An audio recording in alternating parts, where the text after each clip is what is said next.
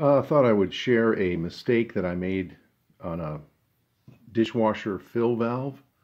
This is the old one here, and this is the one I bought off of Amazon. My first mistake was I had the ohm meter on 200, and so when I went to test the old one, it would let me do it again. It would register a number and then go blank like that, and that's not right, because when I got the new one,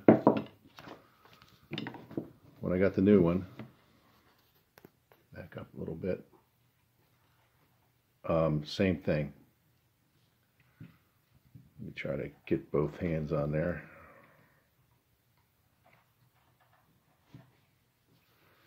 Oh, come on, hard to do one-handed.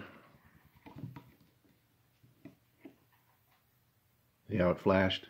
So I bumped it up to 20K, which other YouTubers have said that I think you have to be 1400 or something like that. I can't remember, but there's 1.2 on the new one, and there's 0.87 on the old one. And so I'm gonna, obviously I spent the money. I'm gonna go get a fitting and replace it anyway, but I may have diagnosed this problem wrong. And that's the way it goes when you're a do-it-yourselfer. Sometimes you don't know what you don't know.